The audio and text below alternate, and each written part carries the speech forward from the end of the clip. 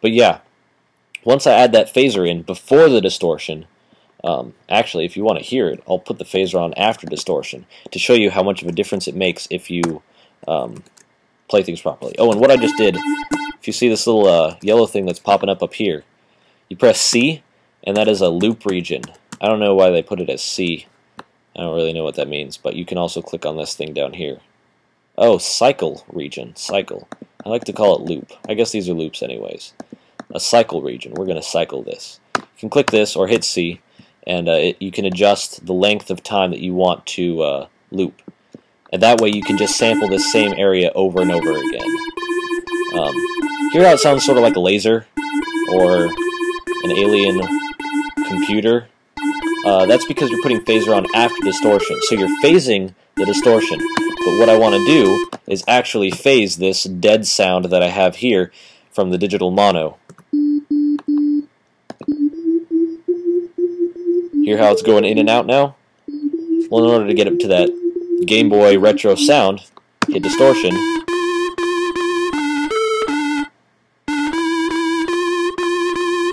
And it's not perfect because, you know, I'm throwing a bunch of random effects on there when the producer himself, whoever made Kesh's song, just went in and took the software instrument or sample that he liked and just threw it right in there. It's already created. He doesn't have to worry about trying to layer effects and complicate things in order to get the sound he wants. He just clicks a button and boom, it's there. Start making some notes, and that's what you got. But that's what I did for the high retro sound. They also have a left retro or left channel retro sound, which, by the way, that is over here, your pan, or yeah, I guess pan. What do they call this one? They have so many weird, yeah, pan. Left, on the left side, they have this a low sound. Let me play that for you.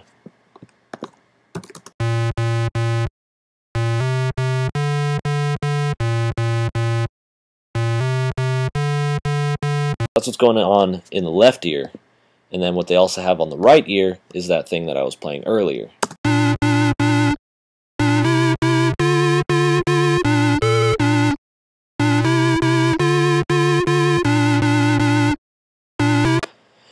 And then this one is just to add a little bit of a high note. I'll turn it on and off so you can hear what I added, but it just adds another layer to the sound itself. Key thing in a lot of the remakes that I do, and a lot of what producers do, you layer tracks. You can't just make like one or two and be like, yeah, this song is awesome. A few of those do it, and I wonder how in the world those guys make money. But you know what? To each their own. You know, maybe that's really the sound that they were going for, was just a two-track thing. But anyway, layer you tracks. Come up with different stuff. Listen to music. Good thing to listen to is classical music. Hear all the layers. This comes from my, violining. When, you have your first, second violins, you have your violas, your cellos, your basses, and when you have a full symphony, you have like an entire brass and woodwind section and percussion section. There are so many layers that create that full, awesome sound that you hear when you go to a concert and listen to things like the Philharmonic Orchestra or maybe your city orchestra. There's layers there. It's not just two people playing.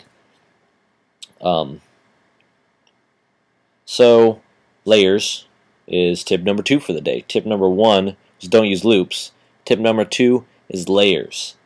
And yeah, so I'm layering all these things in order to get the sound that I want. Oh, if you can hear it, it's really, really faint, but you would miss it if it wasn't there. Hear how it's just this little foreign sort of phasing sound. It sounds like an alien ship. It just adds a little bit of crisp sound to the instrument that I had created there in order to give it more of a sound like the actual one from the song. Another thing I did is in here, one of the things that I noticed about their samples is they have a really grungy drum sample. Whenever it's a bass hit, it sounds cool. In order to do that, again, I use distortion. That's the bass drum, by the way. It normally sounds like this. in order to get it to sound like that crunchy bass drum that they have, I added in a regular bass that is not distorted, or where is it? This one. This one is not distorted, and neither is this one. No, this one is. Wow, they're both distorted. Oh, yeah, there's the grungy bass.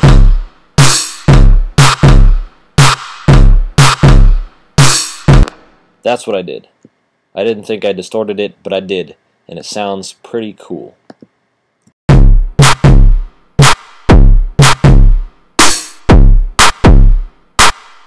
So when you hit it like this, this one just sounded like sounds like a bass note, like a fail bass from the 70s. And so I added in this distorted snare, I guess, in a different one, in the techno kit. There are a bunch of different drum kits over here, and they have different samples. Layered those, and I now have my grungy drum sound. That's what I wanted. That's what I have. That's what it is. Added in some orchestral strings, the whole cymbal hit that they have at the end of, I think, every 2 measures, and oh crap, I changed this note. I don't really know what this was at.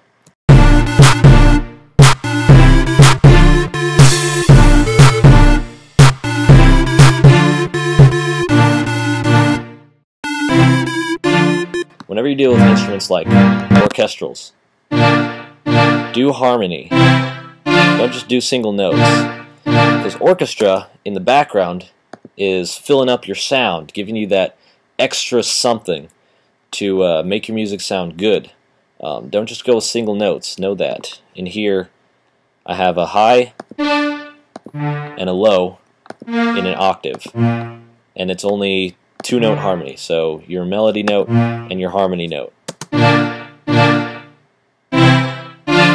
That's only 4 notes, and 2 of them are the same because, or just in different octaves. So just play around with that, find the sound that you want, layer them up. Tip number 2. And that's the sound that I wanted.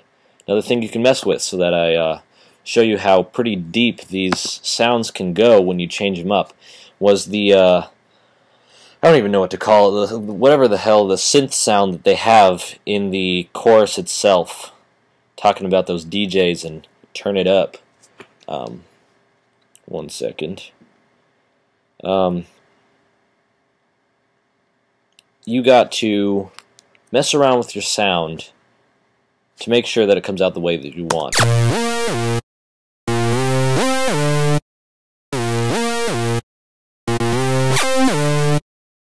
So what I did is I went in and I changed up the sound, and to get that coveted glissando effect, I don't even know if that's what it's called. It's a glide, actually. Here we go, a glide. I wish this was just a straight vibrato. I could use that earlier. I used that glide effect, but the problem was they also have those 2 clean notes where it goes up high, which are these 2 notes right here. So hear how those 2 notes weren't, there was no glide to get to those notes. Put those on a separate track, there we go. It sounds like it's all coming from one instrument because it's the same sound, which was another custom sound that I made in order to make it sound like Kesha's.